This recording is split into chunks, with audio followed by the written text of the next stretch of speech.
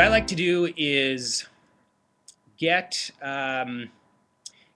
if I start software businesses, so that's what I like to do, and I like to get, the idea built out enough where I can actually put it in front of somebody and have them use it. And if, I find that at least, you know, uh, you know, 10 people are using it, so I'll, go out and try to get 10 people to start using it. And not just using it, but actually using it actively. That's a pretty good, sign for me.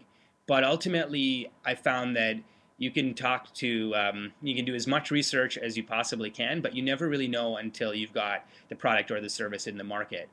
Uh, and if you can figure out what is that sort of minimal viable amount of investment in a product or service that you need to make so that you can actually give it to somebody so they can use it and consume it and try it and give you feedback, that'll probably be much better than trying to survey 1,000 people or 2,000 people. I've just found that nothing replaces actually having something that you can put in somebody's hands or something that you can give people so they can actually see how their real problem that they're actually having can be solved by whatever you have to build.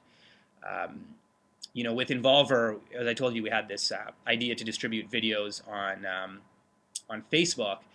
And so rather than actually building out the entire software to create a video campaign management platform and analytics and all of that, we actually ended up going to a firm in India that built a white label YouTube platform.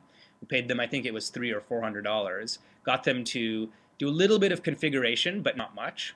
And we had a product that we could put in people's hands within about 2 or 3 weeks with very low investment. But it would have been much, much better than me calling up a bunch of nonprofits or small businesses or brands and saying, what do you think about the idea of distributing your videos on Facebook? Would you do that?